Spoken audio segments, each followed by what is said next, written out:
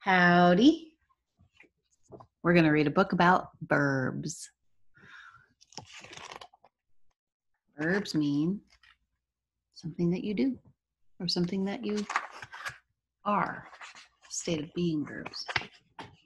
All right, here we go. A verb is really the most superb of any word you've ever heard. Verbs tell you something's being done. Roses bloom and people run.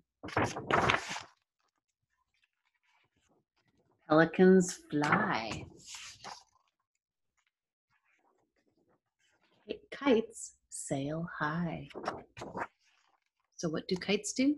They sail. And rabbits quickly multiply. A vigorous verb is superb. It tells you fireworks explode or horses thunder down the road. What are they doing? They're thundering down the road. That's another word for running. Of equal attraction are verbs of less action. Have is a verb.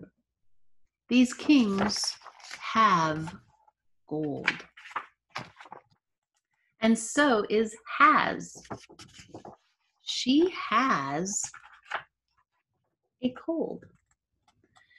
Here are verbs we use to link. I am a cat. My nose is pink. My fur feels soft. I sound content. My lifestyle looks most opulent. Is, am, and are. Is, am, and are, and was, and were, are being, been, and be, and being, been, and be are linking verbs, and as you see, show no activity. Nor do these other verbs that link, feel, or sound, or look. More of them are listed as you open up this book. Is, am, and are, and was and were, and being, been, and be are here again. This time you'll see they're called auxiliary, along with do and does and did, and has and have and had, and shall and will, and also should, and might and may, and can and would. They're helping verbs, and they are able to form verb phrases, as in this fable. While the hare who should have won, helping verb, was napping in the noonday sun, the tortoise with a steady pace was inching by and won the race.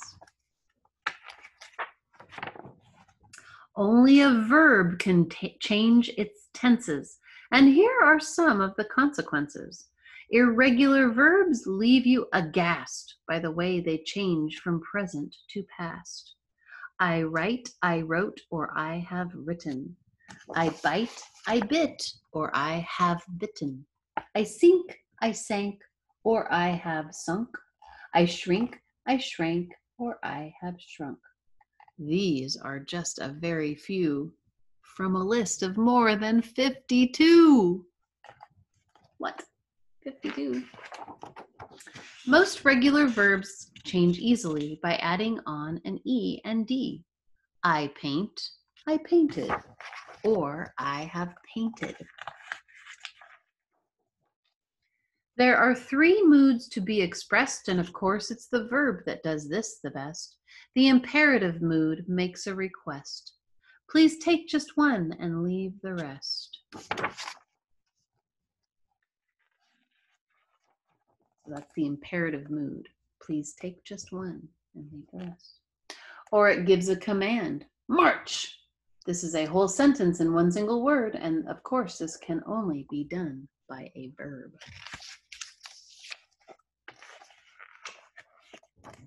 The indicative mood just states a fact. We act.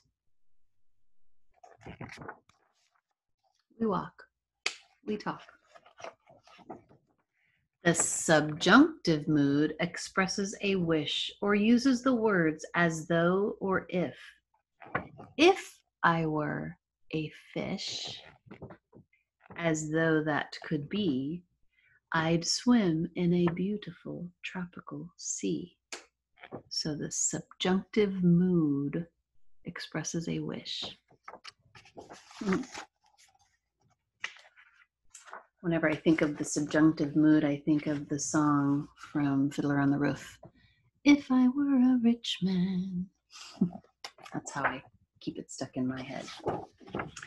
Verbs have two voices, passive and active. Choose the one you find more attractive. This egg was laid by a hen named Sade. A hen named Sade laid this egg. So the first one was passive. This egg was laid. That's passive. Or a hen named Sade laid this egg. That's active.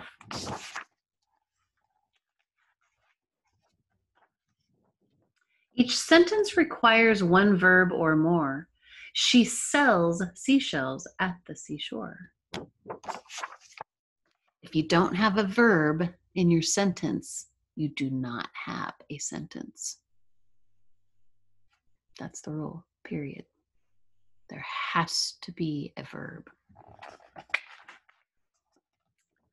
And here is a sentence with verbs galore. Lizards leap and pile in a heap, and slither and climb and splash and creep, and swim and cavort and fall asleep. Wow, they're doing a lot, aren't they? Lots of verbs. Now, as an important afterthought about words that are verbs and words that are not, is a verb, not is not. Put them together, you have is not.